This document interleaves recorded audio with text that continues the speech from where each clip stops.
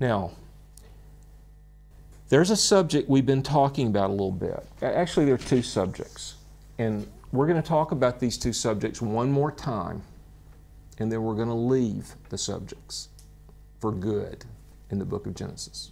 Well, I can't really say that because still got to talk about the flood. But we're going to leave it for a while, okay? Verse 6 says that when the woman saw that the tree was good for food, and that it was a delight to the eyes, and that the tree was desirable to make one wise, she took from its fruit and ate. She gave also to her husband with her, and he ate. That's the fall. That's the entry of sin into the human creation. Now, it happened because of what she could observe with her senses independent of the Word of God, without reference to the Word of God. In other words, God's Word and God's warning was disregarded. So she moved in the realm of human perception. And because she chose to make her choices based on human perception alone, independent of the Word of God and opposed to the Word of God, her husband and she brought death to themselves and to all their children, including you and me. All right, I want to say something about evolution. Remember what I told you, that we need to understand the position of a real Christian who's an evolutionist, and there are people like that, and we need to understand why they believe what they believe. We also need to understand the position of real scientists who are not evolutionists. Now, I'm not in either category. I'm not a Christian who believes in evolution, because I don't believe in evolution. And I'm not a scientist. So I happen to be your teacher today. But I'm not the kind of person whose position you need to study on other days. You need to go much deeper than I can take you. But I do want to tell you about some questions which need to be asked, because I need to warn you about the danger of considering the natural creation apart from God's Word. Because that's what happened to Adam and Eve. And that's what got us all into trouble. There are some questions which need to be asked. First of all, it is clear that evolution takes place within species. Change and adaptation take place. The question is, have we evolved from the lower animals? I believe that the answer is no. I believe that man is a special creation. I believe that if Adam had any organic antecedents, that is, that if Adam was made from living things, then the Bible has misled us. Adam does have inorganic antecedents. He was made from the dust of the ground. Now, the man and the woman are created in Genesis 2. Let me ask a question about evolution. Evolution teaches that the more complex the organism, the longer it takes to evolve.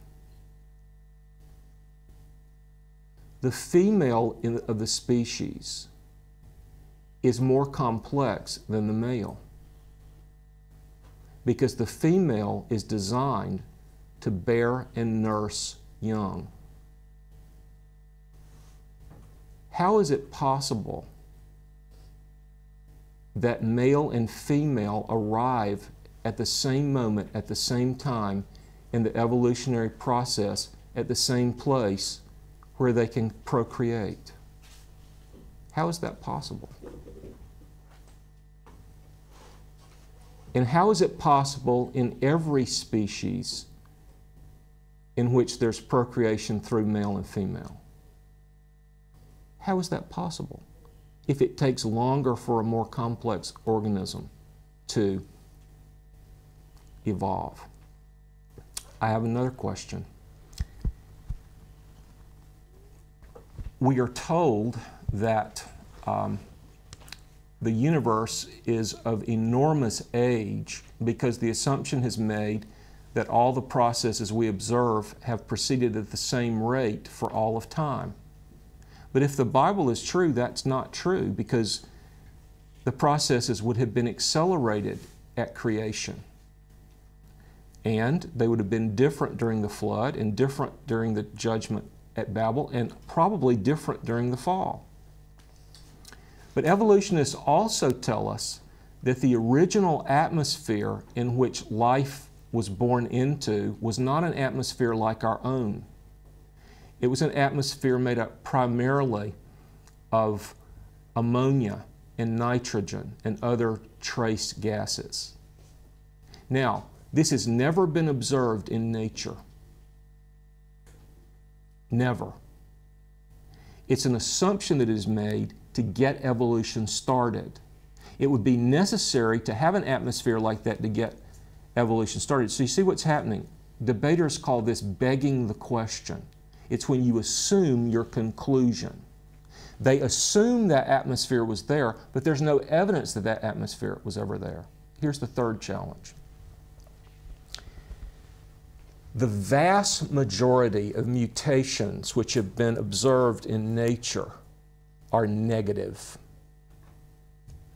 They are deleterious. That is, they have a negative impact on the organism. They're not healthy. 99% plus of all mutations which have ever been observed are negative. If evolution is true, trillions of mutations over billions of years in succession have to have been positive. How is that possible? It's not science. It's never been observed.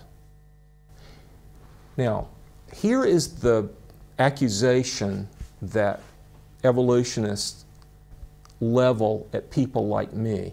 They say, oh, you believe in the God of the gaps. Here's what that means.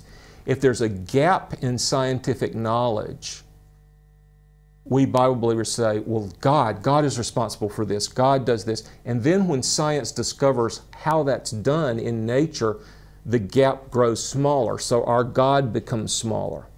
Well, I want to say that, first of all, that accusation is not true, because God is responsible for everything, including all of natural law. Just because we discover how something happens in nature, that doesn't mean that God did not cause that thing to happen in nature. Just because we observe that matter behaves in a certain way, that doesn't tell us why it behaves in a certain way to make life possible. But I want to say that it is the theistic evolutionist who's the God of the gaps. Because when I say that we've never observed this atmosphere of mainly nitrogen and ammonia, that we've never observed positive mutations in succession, what the theistic evolutionist says, the evolutionist who believes in God, says, well, that's just the way God did it. Well, see, that's the God of the gap argument. His theory won't work unless God bails out the theory. When the theory is proved to be impossible, then he appeals to God. There are many claims made by anti-theistic evolutionary theory which freely admit, well, we know this is impossible over a short period of time, but over a long period of time, anything is possible. Yesterday I was talking to you about Professor Richard Dawkins, the biologist from Oxford who is the most famous atheist in the English-speaking world. A Russian told me yesterday that many of you maybe have never heard of him. I will just say that in the English-speaking world, he's the most famous atheist right now. And I'll say this about him. He's a very good writer, and he's a very hard worker. And I'll say about him what I said about the suicide bombers. He has served his master more energetically and more faithfully than I have served my master. and I salute him for that. I don't think he's a very good thinker, and I believe that what he teaches is false. But I have heard him say the words, over time, anything is possible. And basically what he's saying is that during an observable time span, we know that the things that we're claiming are impossible. But we believe that over an infinite time span, these things are impossible. These things are possible. Let me say again, that's not science. And that's not even good philosophy. That's magic. And that's faith. As a matter of fact, when you hear an evolutionary argument, many times you can substitute the word magic for time, and you'll see that there's really no difference in what they're saying. There's no difference between time and magic in an evolutionary argument. The evolutionist teaches us that we're not special, that we're accidental just like the rest of creation, and we should claim no significance. They usually make this argument because our star is so small, our part of the universe is so small, our planet is so small, and everything else is so big.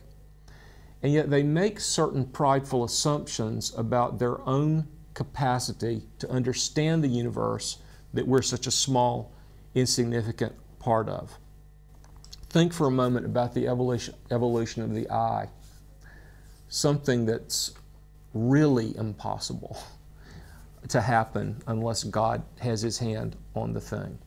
But think of our powers of perception. If we are accidents, why should we assume that we have been given powers of perception so that we can see everything? How can we be confident that we can detect everything which exists through our accidentally developed diagnostic capacities, namely our 5 senses and our brain? Why should we assume that we, an accidental process of evolution, would be able to detect all other accidental processes of evolution? That's not a logical conclusion. And why should we assume that because we can't see God, that means He's not there?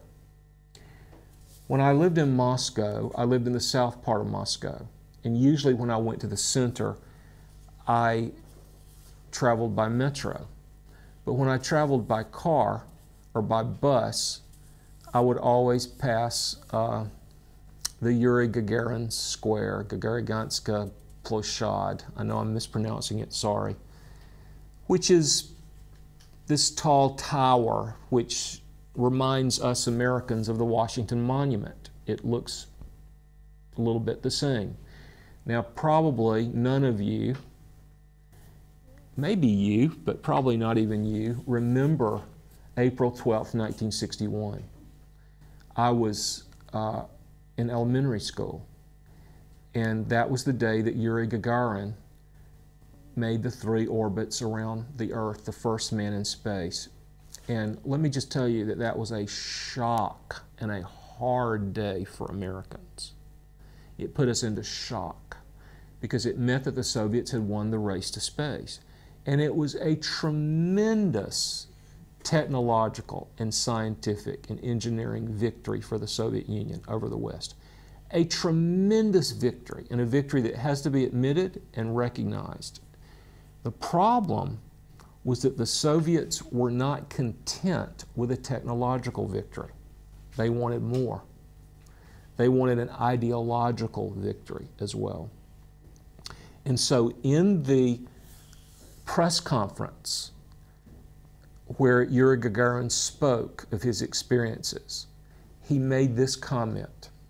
He said, "When I was in orbit, I looked out the window of my spacecraft and I didn't see God anywhere."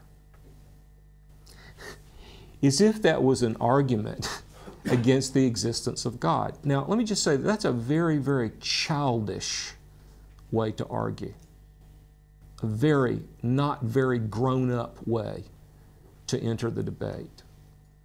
C.S. Lewis, who was still alive at that time, he died 2 years later, writing in the Saturday Evening Post, wrote this: "I would not want to worship a God who could be sneaked up on by a Russian cosmonaut."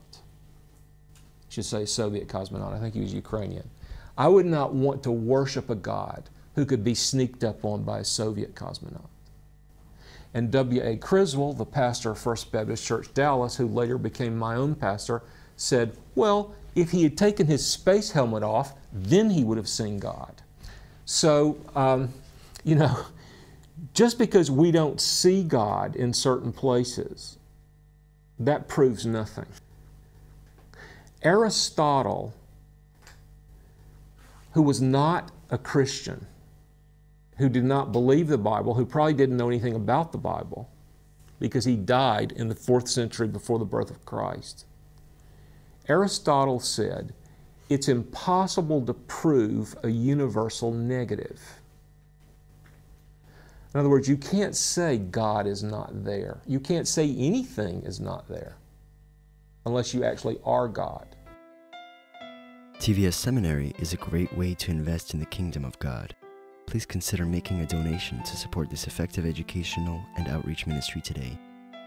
We exist upon your gracious giving. Please donate to support TVS Project's continuation and growth. For more information, visit tvsseminary.com. Let me ask you a question. I lost my wedding ring in a house in North Carolina in 1984. Let's say I search the house and I say it's not there. And let's say somebody else searches the house and says it is there. Who can be more sure? One will find it. That's right. You can't be sure that something is not there. But if you found it, you can be sure that it is there. It's impossible to prove a universal negative. And it's very dangerous to leave the Creator out of the discussions of the Creator, of the creation. Because He's the only one who knows everything about the creation. Because He made the creation. Now, I will say this, and then we're going to leave it. But this is for those of you who want further study and who want to look at the real scientists. There's some exciting new work, I say new, about 15 years old, in an area that we call irreducible complexity. There's a scientist, a biochemist at Lehigh University in Pennsylvania called Michael Behe, B-E-H-E. He's written a book called Darwin's Black Box. It is a book that has stunned and staggered evolutionists. They actually have no answer for it. Stephen Jay Gould, the most popular evolutionary writer in America, he's dead now, he died of cancer. He admitted that there was no answer for this book, but he confidently declared that there would be an answer. He said it's another evidence of the God of the gaps. We scientists can't explain this, but one day we will explain it. And the argument is that at the cellular level, there are certain components of the cell which could not have developed. They could not have evolved. They only work at that level. And the argument is they had to have been placed there, and they were placed there by God. Now, I don't understand the science. I don't have the aptitude to understand the science. And I've just done a very poor job of explaining the argument. I believe the book exists in Russian. I don't know that for sure. But the name of the book is Darwin's Black Box by Michael Behe, for those of you who want to discuss, who want to study the thing further. One more little thing about the philosophical arguments against God, and I'll just say this and then we're going to leave it. And we're talking about this at this time because the devil is making appeals against the Word of God based on physical observation and based on his own interpretation of what God has said. Two very, very dangerous things. That when we think about the Word of God, we only think about the devil's interpretation. And that when we look at creation, we don't consider what the Creator has said about it. This is the whole argument that caused them to eat the fruit.